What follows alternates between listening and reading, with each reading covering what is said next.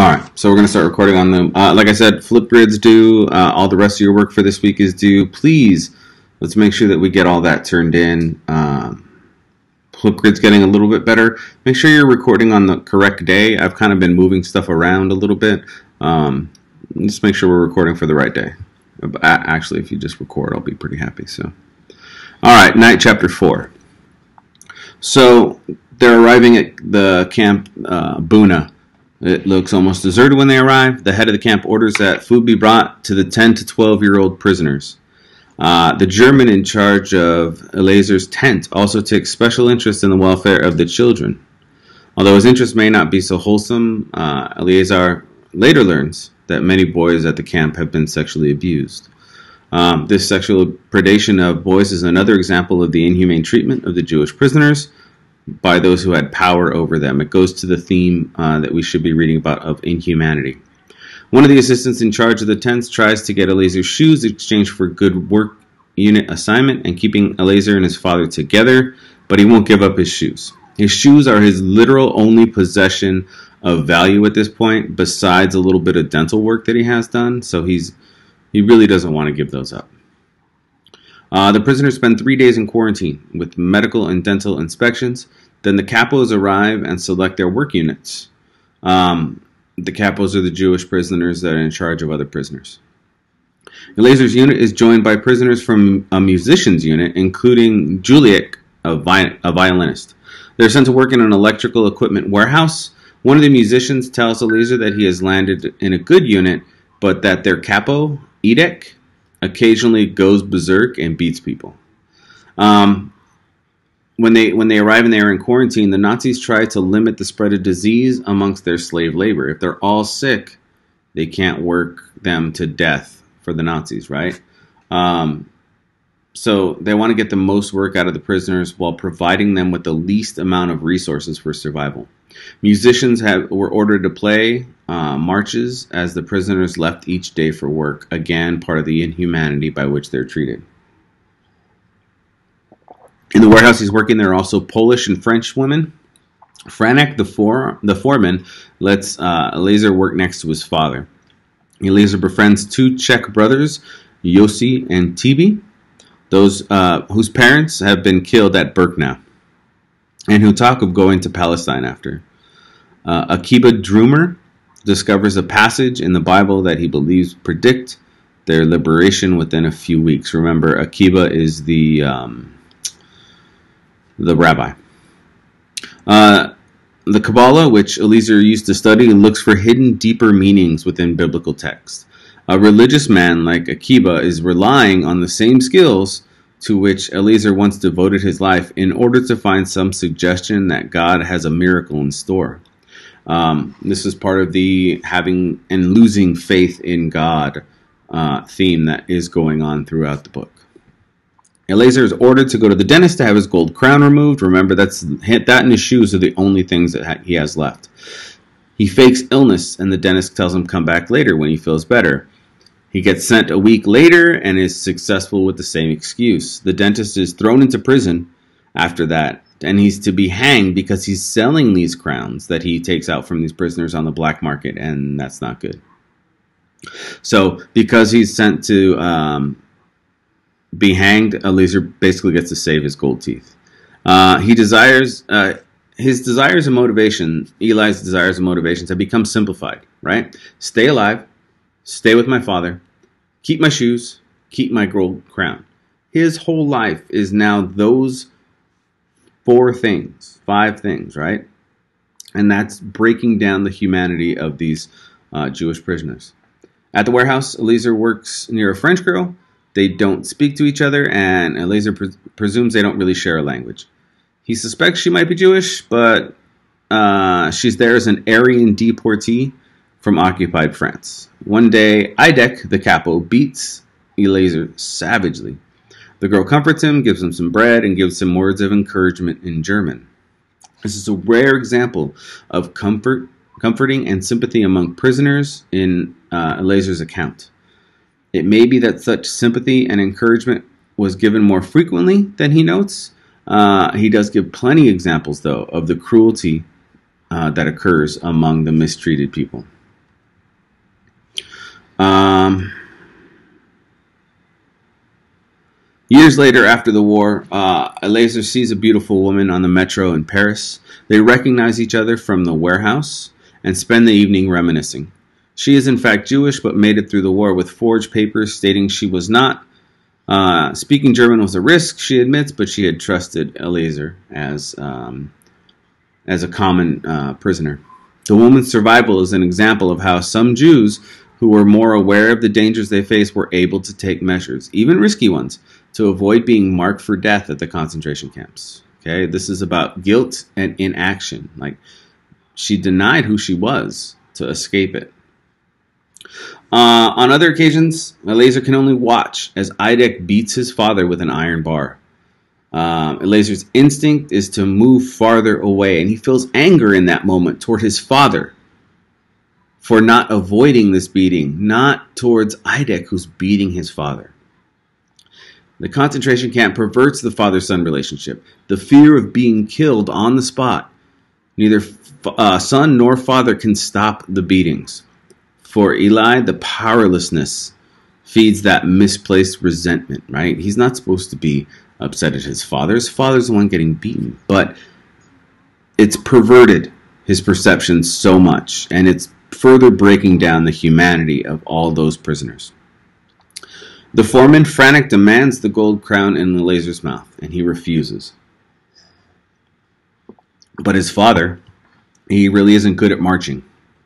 Frantic starts to beat him every day for not marching in rhythm. Eleazar tries to give his father lessons. His father still can't march and still gets beaten until he relents, right? Dennis takes the crown out with a rusty spoon and he gives it to Frantic. The foreman is nice in quotes, right, to Eli until he sees his chance to use his position to take his small amount of wealth that he has left. Another example of people at their worst when given a little bit of power over a group of people who are treated like animals. One day, Idek, the capo, brings the entire unit to the warehouse even though there's no work that day. Eli wanders around and accidentally sees Idek having sex with a Polish girl. Later, Idek gives Eleazar 25 lashes with a whip in front of the rest of the prisoners as his father watches helplessly. Idek has the power to punish the Jews underneath him for whatever reason in any manner he feels like. All right? Once again, inhumanity theme coming through. During an air raid, the SS guards go into the bomb shelters. A prisoner tries to get some extra soup but is killed by shrapnel from an exploding bomb. The prisoners are overjoyed at the bombing by American planes, even though it puts them in mortal danger. I mean, at this point, the destruction of their torturers seems more important to the prisoners than their own survival and liberation. A week later, the prisoners are assembled in front of the gallows that has been built in the center of the camp. One prisoner, a strong young man, is condemned to death for stealing. He curses Germany and shouts, "Long live liberty," until the chair is pulled away and he dies. The prisoners think about their delayed supper, and Eleazar later enjoys his soup. Public hangings like this are meant to set an example for the rest of the prisoners. And it does make an impression on Eli. But his needs are so elemental at this point that the desire for food overcomes the disturbance of the hanging. Although he's forced to watch other hangings, one in particular stays in his mind. The young assistant of a capo is arrested, along with the capo and 2 prisoners after the power station in Buna blows up. The capo is tortured and sent to Auschwitz. The assistant, still only a boy, is tortured and then brought with the other 2 men to the gallows before the assembled camp. Prisoners refuse to help in this execution. Another example, there's so many examples, of harsh treatment given to those who attempt revolt or sabotage to the Nazi war machine. Weeks of torture and then death. Okay, so there is something worse than living in this concentration camp. You could be tortured for weeks and then killed. Something about this particular boy, though, his youth and his innocence, really captures and crushes the hearts of the rest of the prisoners. All of these activities meant to reinforce the inhumanity that is going on. Finally, in chapter 4, a man in the crowd behind Eli asks, "Where is God now?" The three are hanged, and the prisoners are forced to march past and look at them. The boy is still alive, dying slowly as Eli passes by, and he feels as his belief in God dies with that boy. Earlier, Eli ceased to be able to pray to God because he no longer believed that God was just. Now, he has seen so much evil that he no longer believes in God at all. Okay, so once again, the theme, having and losing faith in God, and then inhumanity, the inhumane treatment. Chapter 5. Chapter 5 is a little bit shorter. It's the evening of Rosh Hashanah, and that's the Jewish New Year. And the Jews in Buna gather for a prayer. Eli, who once again lived for prayers and religious study, he rebels against this. He feels that humans are, in a sense, greater than God, stronger than God, to still pray to a God who allows such horrors. I was the accuser. God was the accused. I stood amid the praying congregation, observing it like a stranger. So by his reasoning, God is the weaker party since he rejects and punishes those in the Bible who are unjust or cruel, whereas the Jews who are in Buna still honor a God who permits them to be gassed and burned by the millions. In other words, the people show more forgiveness to God than he does to them. Eli shares a silent, powerful moment of sadness and understanding with his father. For Yom Kippur, when the Jews traditionally fast, his father forbids him from fasting. Eli no longer believes in such rituals anyways. This is one of the few moments in the narrative of pure love and comprehension, but it occurs in an instant when both father and son share each other their lost faith in God. Prisoners must go through a selection when they come back from work. The veterans say the newer prisoners are lucky not long before. Corpses are collected by the hundreds each day, and selections took place every week. The head of the block tells them to move around beforehand to give color to their skin and to show they are healthy. Dr. Mengele watches the prisoners go past him and occasionally writes down the tattooed number of one of them. A few of the feebler ones are written down, but Eli is not one. However, no one is immediately taken. Dr. Mengele is one of the head doctors there at the camp, and he's the one who kind of orchestrates what's going on. His name is Yosef Mengele.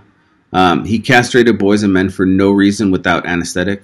He forced women to endure high-voltage electric shocks. He sterilized and horribly burned a group of Polish nuns using x-rays. He sewed two gypsy children together to try and create conjoined twins. He performed stomach surgeries on prisoners without anesthesia, and he routinely killed people in order to dissect him. Dr. Mengele is one of the horrors that comes out of the Nazi death camps, where people can't even believe that this was going on. They have no frame of reference for something this evil. And without his meticulous notes and the eyewitness accounts from other people, nobody would have believed exactly how sadistic and evil this person was. A few days later, the head of the block reads off the numbers of those who have been selected to die. Eli's father is among them, as is Akiba Drummer, the singer. His father hurriedly gives Eliezer a knife and a spoon. It's basically all that he owns. Eli's sent off to work.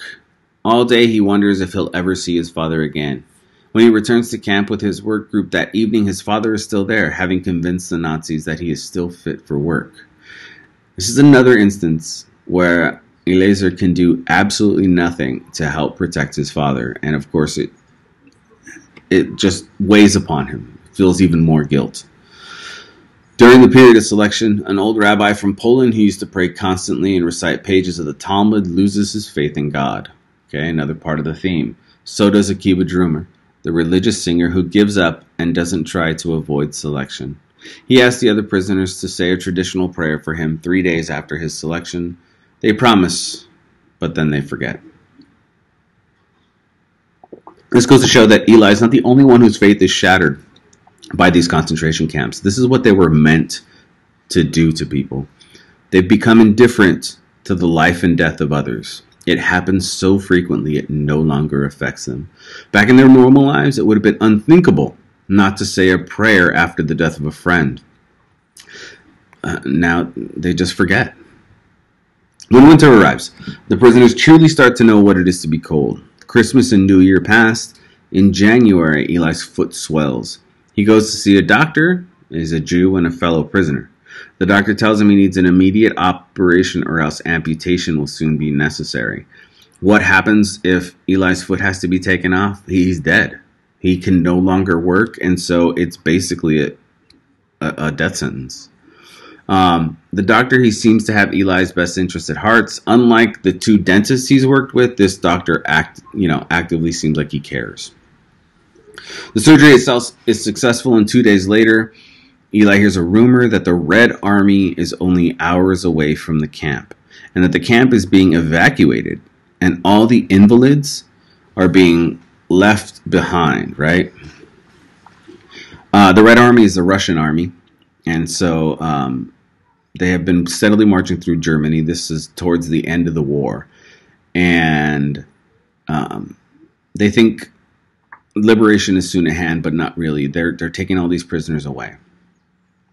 Eli's neighbor in the hospital tells him that the invalids will be killed and sent to the crematorium, right? So we're leaving the people who can't run and who can't get to the next camp, but they're not really leaving behind. They're just leaving behind bodies. Eli doesn't know what to believe, but he doesn't really want to be separated from his father. Like, he's fought all this time so that they stay together. Him and his father talk. The doctor could enter his father into the hospital role as a patient, and they could wait for the Russians. But eventually they decide to leave with the evacuation. They're forced again to make what could be a life or death decision without having any reliable information to work on. The decision to not stay behind seems reasonable, since the Nazis are continually killing and burning people who are no longer useful. So they have a high fear that they might just kill everybody who they leave behind. After the war, Eli learns that those who stayed at the hospital were liberated by the Red Army 2 days later. Once again, it seems as if God is playing a cruel trick on Eli, right? Eli spends the night back in his block. The prisoners are given bread and margarine for the trip ahead, right? They gotta hoof it to the next camp. They gotta walk, actually run probably. The next morning, the prisoners, wearing every layer of clothing they can find because it's freezing outside, they're about to leave when the head of the block orders them to clean their living space, to show the liberating army that there were men living here, not pigs. The prisoners make an effort to assert their humanity here.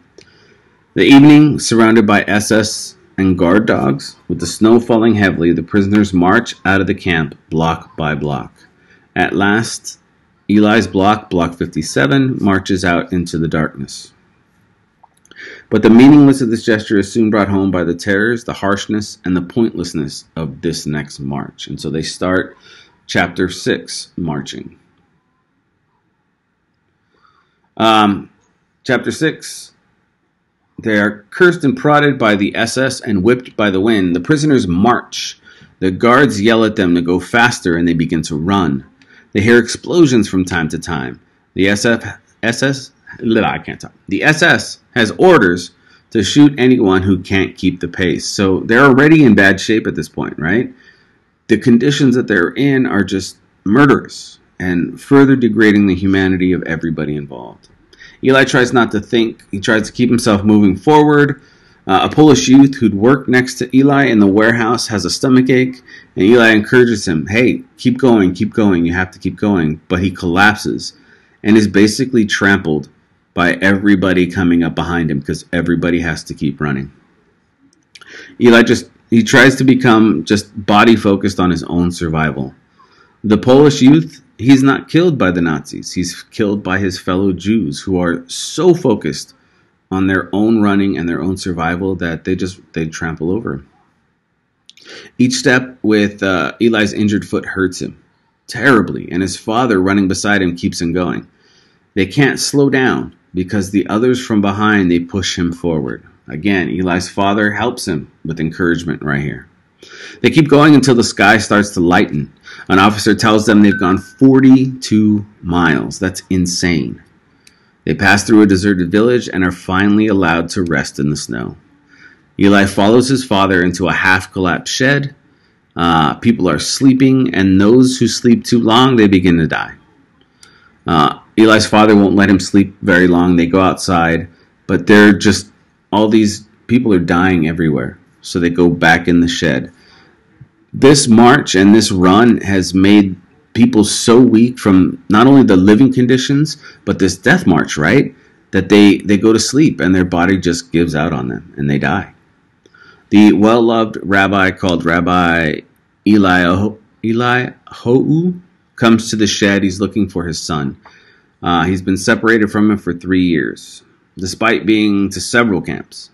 He says he was separated from his son on the road when the rabbi had fallen behind and his son didn't notice. Eli says he hasn't seen the rabbi's son. It's another father-son tandem. It mirrors Eli and his father, right? They're surviving for years in the camp. But the increasingly awful brutality eventually breaks those two up, something that Eli fears will happen to him and his father. Eli then remembers that, he saw the son deliberately abandon his father, the rabbi. The son sensed that his father was near the end, and he distanced himself from him out of self-preservation. Even though he no longer believes in God, Eli prays that he doesn't do the same for his own father. The son abandonment of his rabbi father is a reminder to Eli to fight whatever impulses he might have, to view his weakening father as a burden, to remember his duty as a son, and to never abandon his father. The SS soldiers get the prisoners moving again. They leave the dead behind where they lay in the snow.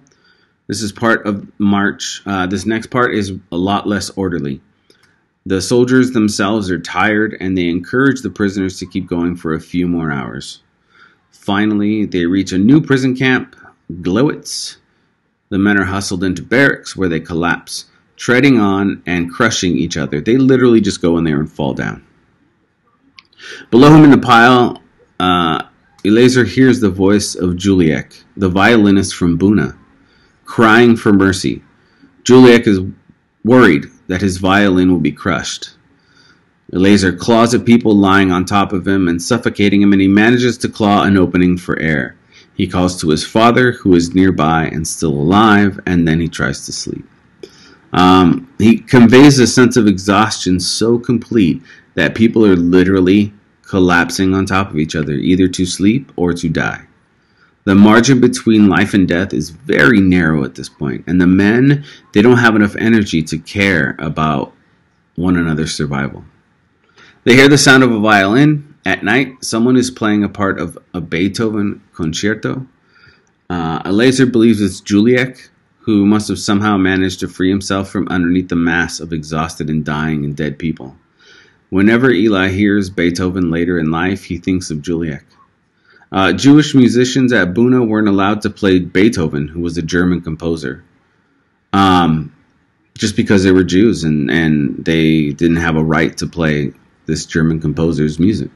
But Juliek loves the music. Its power transcends the German inhumanity, as well as their attempts to claim it like exclusively as German heritage.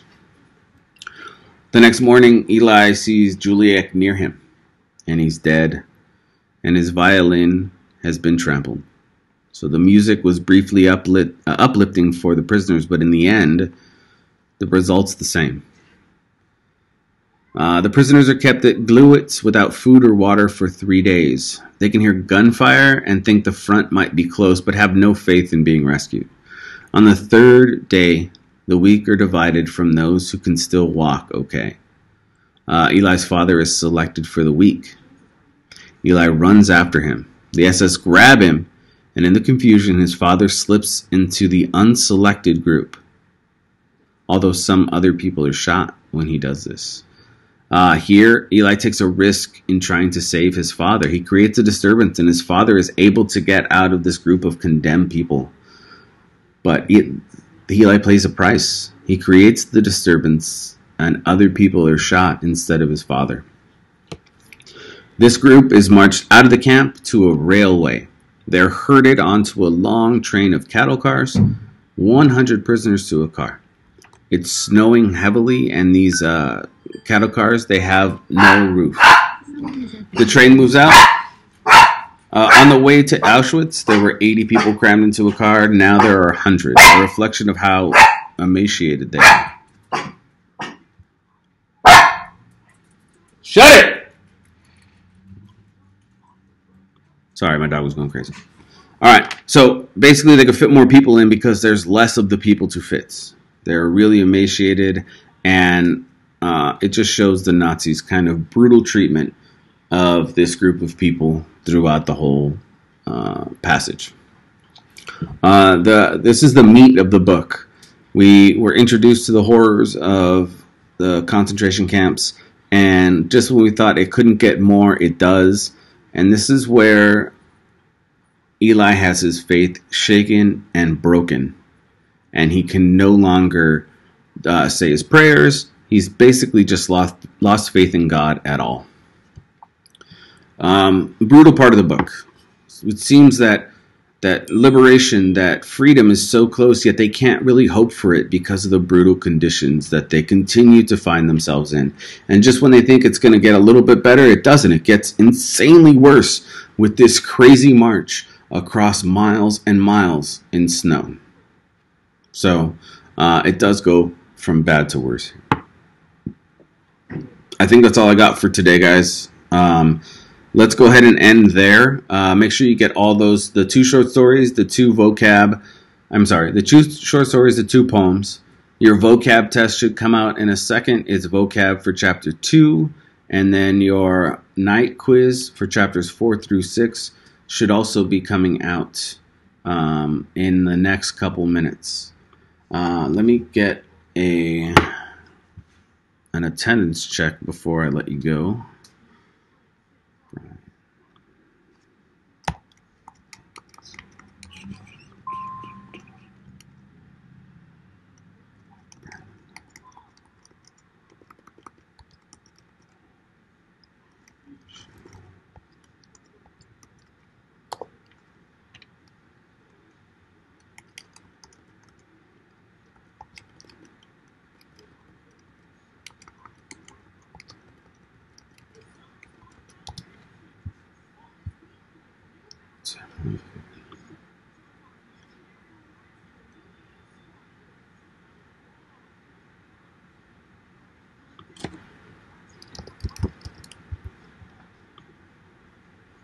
All right, we are good. Look